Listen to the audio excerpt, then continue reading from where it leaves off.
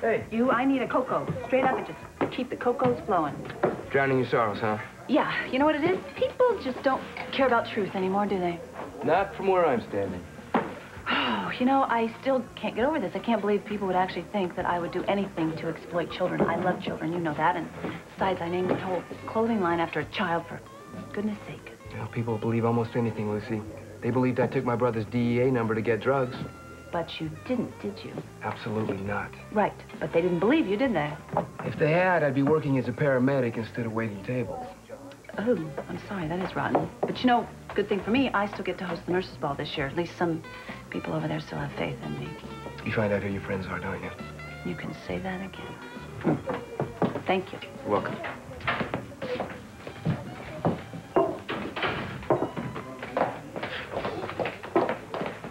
Frank. Courtney, what's cooking? It's not what's cooking, Frank. It's what's gone. I give up. What's gone? The money. The money? I went to the bank to withdraw the money from the account, but it wasn't there. Somebody's ripped us off, Frank.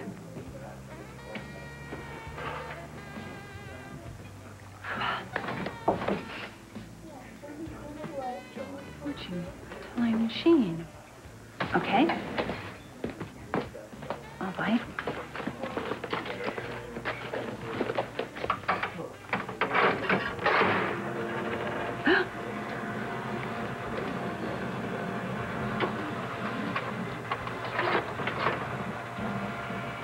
A mysterious, dark-eyed woman holds the key.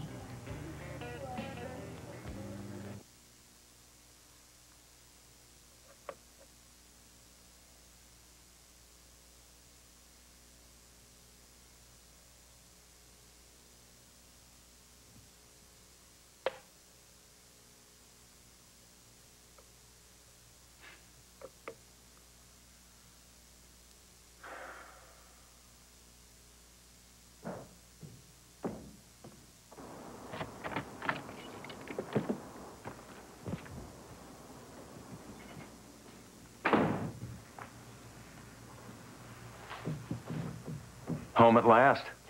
Yep. How was your shift? It was all night. I missed you. Yeah, well, I guess I'm missable. Well, we haven't seen each other since... Since I blew up at you for asking me about DV. That's right. Kevin, I've been doing a lot of thinking. So have I. If you can't get past my not telling you everything about DV and me, then I think I should move out.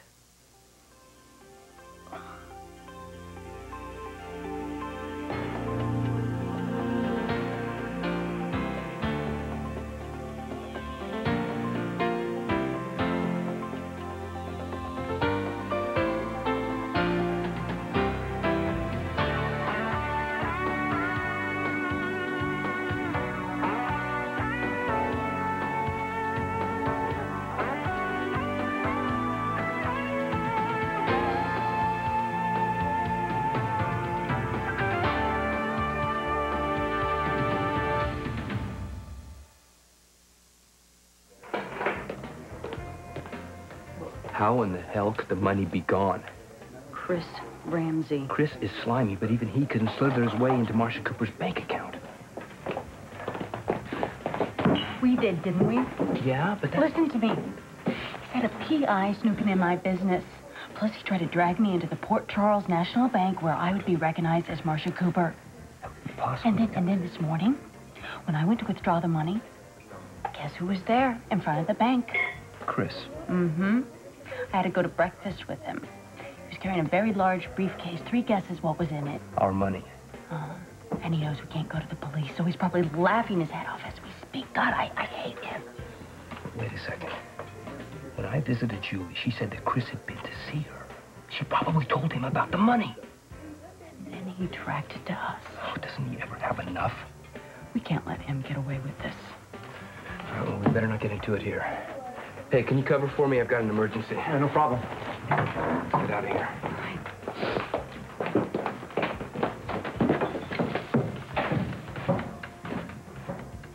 Okay, the one who says nothing is the one who has the most to tell. The one who says nothing. I don't know anybody that says nothing. Okay, look for the woman behind the man, especially your man. A message about the future will come from a woman with a past. It's gotta be Eve. The answer to all my problems with DV lies with Eve. Look, sharing is not my strong suit. Well, it's not a requirement for staying here But either. you want me to. And I'm not used to sharing all. I need to keep a part of all to myself. Maybe it's the way I grew up, and maybe that's just me. But just you is just fine. I'm a loner. I always have been. And yeah, I have gotten close to a few people here in Port Charles, but that wasn't by choice. It just happened that way. And you regret that? No. No. But I'm just not used to living with someone that I'm involved with. Okay? I don't know if I'm ready to deal with that yet. I think we see too much of each other. A girl needs to keep a little mystery to herself. All this because we had a little fight yesterday? Well, that's what started me thinking about our living arrangements. Look, Eve, the conflict you feel about being a private person yet wanting to connect with others, I know what that is. I felt that conflict. My situation is different. Don't ask me how, just trust me, it is. Well, whatever it is, it's your business. Eve, I want you to feel comfortable here. You deserve your privacy, and I want to respect that. Fine. I asked one too many questions about DV. My mistake. I apologize. You're wanting to ask me questions about DV and my past stem from your desire to help Lucy. Wait a minute. Eve. Listen to me. Listen to me. You and Lucy have a very special bond. I'm fine with that. I really am. But? You've got to give me the benefit of the doubt here, and trust me, that if I had any information that would be helpful to Scott and Lucy, I would pass it on. I believe you. Good. Then respect my judgment call on this. My past with DV needs to stay in the past. Judgment call respected.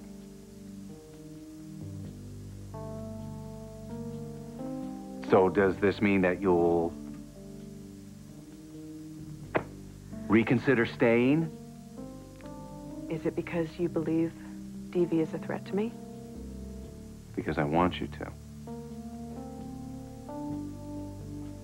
Hey, you. I just left Lee over at the hospital, then I saw your car, and I wanted to tell you that I found out that DV's going to be back from his factory tour soon. He's going to be staying in his apartment in New York. That is so good. I can't wait to give him a piece of my mind. Well, I'd like to give him a piece of my fist. No, listen, before you do that, I want you just to listen to something, okay? I think I'm really onto something here. Okay, you ready?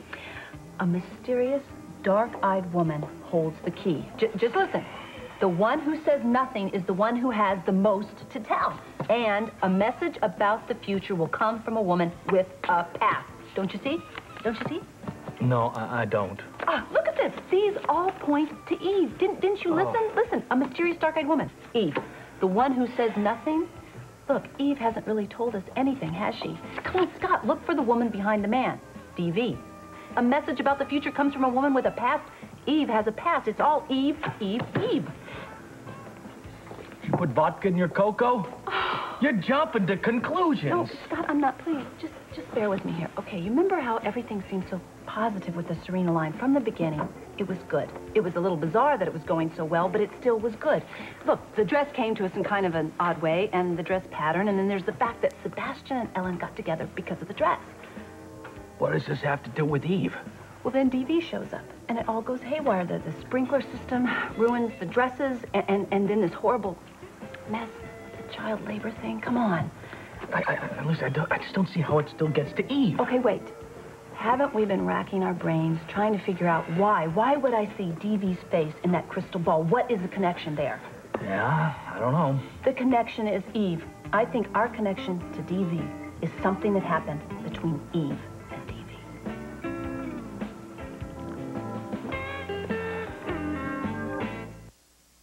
Come on, now, don't spin out here. They're like fortune cookies. You know, fortune cookies, you get the little fortune, says look to the past, look to the future, look to get a new haircut. It doesn't mean anything. You're making things up here. Listen, these are not just general like that. These happen to be very, very specific. Yes, but we know that Eve has told us everything she knows. I think that Eve is holding something back. Well, then if she is, it's none of our business. It sure the heck is our business. This means the success or not of my company. Come on. Oh, come on, Lucy. Okay, look. This machine was put here by some higher powers. It was. What are you talking about? You got those out of that machine with that dummy lady over there.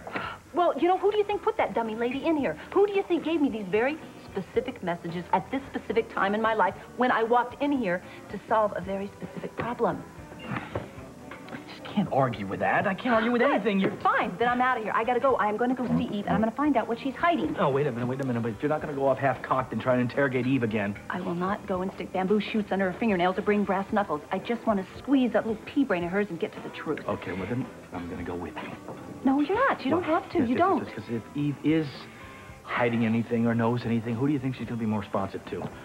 You or me?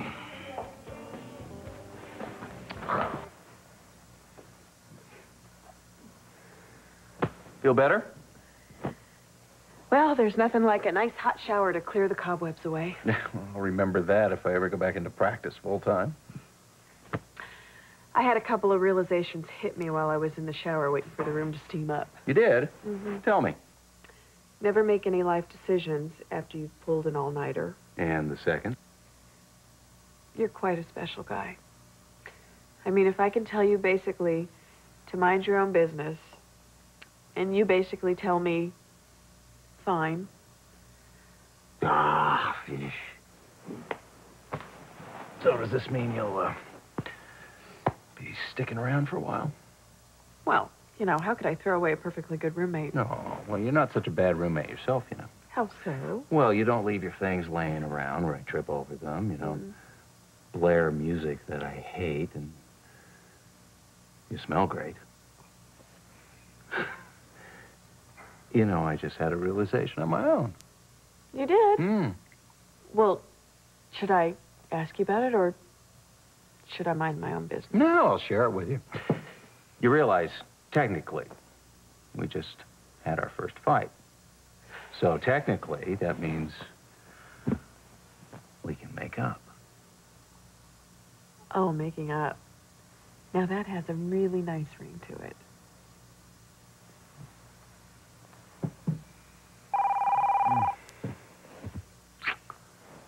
Hold the thought. Hello? Kevin, it's Scott. Can Lucy and I drop by? You mean now? Yeah, we just want to ask Eve a couple more questions about DV. Hold on a minute. It's Scott. He and Lucy would like to come by and ask you a few more questions about you-know-who. Swell.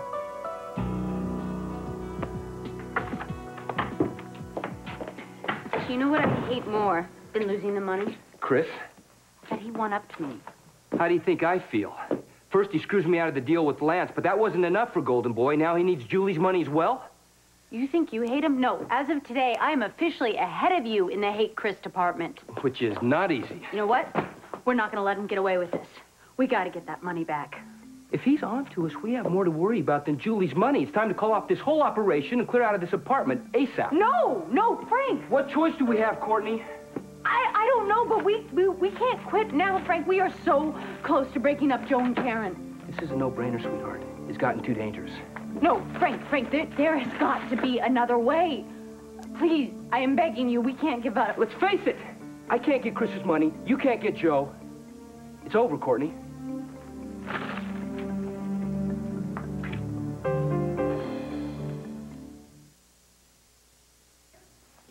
He was blurry at first. Blurry? In my crystal ball, I saw this vision, but it was hazy, and then all of a sudden it got clearer and clearer. Pretty soon it became crystal clear, and it was DV. It was his face. But it was like some sort of warning coming to me. I just couldn't figure out why. There was absolutely no explanation. But today, I got another message.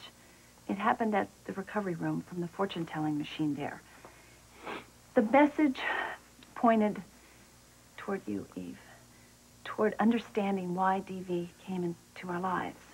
Lucy thinks that, you know why.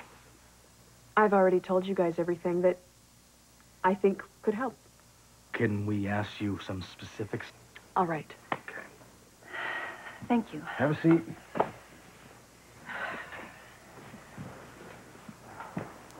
Eve, how long ago did you start dating DV? Well, I met him right after I started the escort service before med school. How long did it last? I don't remember. Was it months? Years? All right, fine. It was probably a few months. Why did it stop? Because I didn't like the way he started treating me. What do you mean? Was he, smacking you around or something? No, he wasn't smacking me around. I just found out that the rumors I had heard about DV were true. That he would do anything to get what he wanted. So then that was just the end of it. I tried to get away, but I couldn't. DV took all my money that I had saved for my sister. So then what did you do? So then, after I saved up enough money again, I told DV that I was going away for the weekend. And instead, I moved to Minnesota and started med school. Can you remember anything else? Nope. That's it. The end. Eve? Are you sure? She said the end. She means the end. I'm sorry, Eve. I know my instinct is telling me you are holding something back, something very important that could help us, really help us. You know what, Lucy? Your instincts can take a flying leap. I am not interested in strolling down memory lane to appease your feelings. Listen, Eve, if it looks like we're Prying? Try the third degree, okay, Scott? I warned you. I warned you not to go into business with DV. You did not listen to me. We're listening now. You are not hearing me. I have already told you everything you need to know about DV. I am not going to dredge up my lousy past again, so forget it.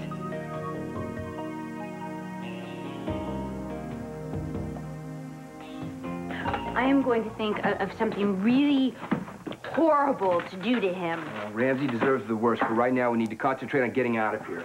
And to think that I actually slept with that. Yeah, Ugh. pretty scary. Ugh. Do you have an extra bag or something? I need something to put all this in. Oh, what? All of, this. April Fools. April Fools? April Fools? That was yesterday, you fool! Well, if I would have done it yesterday, you would have been on to me. So you... I withdrew the money myself. How? Oh, I'm getting to be an expert at this wire transferring thing. Not even a raised eyebrow. You mean... We stayed one step ahead of Mr. Ramsey. Oh, if you could have seen the look on your face. Frank, I'm gonna kill you! All right. Wait, will this help you forgive me? You scared me to death! Oh, come on, Courtney, can't you take a joke? It's not funny! Oh, even just a little bit. You're a devil. You wanted an angel? No. Keep your horns. Somebody has hell to pay.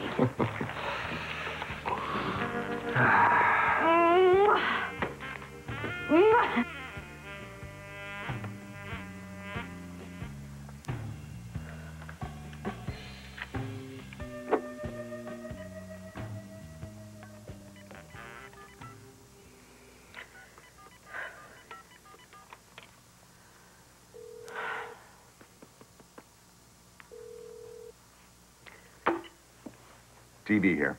DV, it's Eve. Who? Eve. Well, you kept my number. I'm flattered. Cut the crap, DV. I need to ask you one thing. At your service. Are you trying to hurt Scott and Lucy because of me? Interesting theory. I need to see you. Wow, nice. Aren't you full of surprise? Oh, Bull. You know you're not surprised. I am too. The last time we bumped into each other, you acted as though you couldn't stand the sight of me. When can we meet? Anytime you say.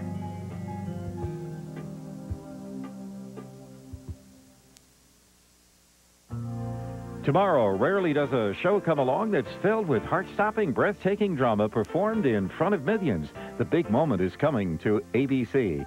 Then, World War I and Vietnam, conflicts that divided a nation and the world. Explore two events that shattered our hearts and our country's innocence forever. On the Century, ABC, Saturday. Read the future in Lucy's Crystal Ball. Visit Port Charles at abc.com, part of the Go Network.